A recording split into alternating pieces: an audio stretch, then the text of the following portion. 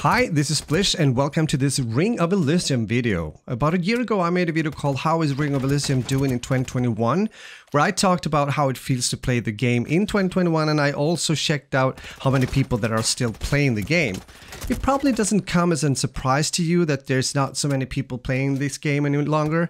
So with my experiences from last year and also from this session, the question is more like, what happened to Ring of Elysium? Usually there's more than one thing that makes or breaks a game. Ring of Elysium was released as a free-to-play battle royale game in September 2018 by Aurora Studios and Tencent Games. This was at a time when the competition around the battle royale genre started to grow and become hard and tough, considering that PUBG was released only 1 year before and had already gained a huge player base and popularity. I believe already here that Ring of Elysium got behind of things, considering that PUBG got a lot of big YouTubers and streamers playing their game, which we know by now, in 2022 at least, is about the best marketing you can get. From what I remember, I never saw Tencent Games making a big scale marketing push when it comes to Ring of Elysium, or if they did, it was way under the budget, of course, compared to PUBG or Warzone for that sake, that was released a year after Ring of Elysium. With that in mind, it's easy to understand that it was tough times to catch and keep an audience for Ring of Elysium, especially since Warzone became very popular, and in the same year of release as Warzone, meaning 2019, another top battle royale predator was released, and that was Apex Legends. We can also talk about overall progression with the game and development, meaning Ring of Elysium, which most likely has had an impact as well when it comes to growing or not growing a player base.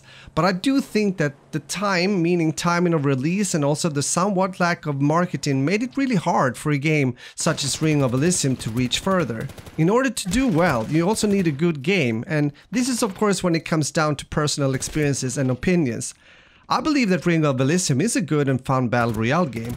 To be honest, it's one of the few that I've kept on playing now and then through the years. And that comes from someone that isn't a huge fan of the BR genre at all to start with.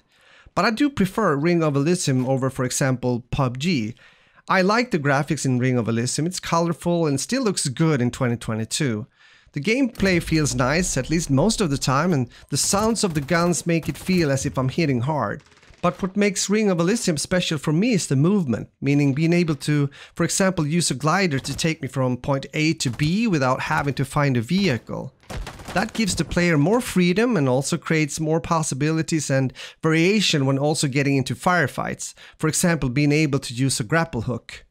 But gameplay experiences aside, the lack of players in the game is a sad thing to experience, although I was happy to at least being able to both encounter and play alongside with real players. Usually it was around 50-50, I would say, meaning out of 28 players, half of them were real players and half of them were bots. Sometimes more bots, depending on what server you're playing on. Time during the day matters as well. So that makes, of course, the experience of the game quite underwhelming, and especially when you know how it feels to actually play Ring of Elysium with full servers. And I'm talking humans and not bots. I've heard that the Asian servers are more populated with real players. Let me know if you have any experience regarding that. The question though, is everything lost for a game like Ring of Elysium? Not necessarily, it depends on what Tencent Game and Aurora Games for that sake has in mind. If they really want to spend more time and therefore money and resources to actually do something about the situation.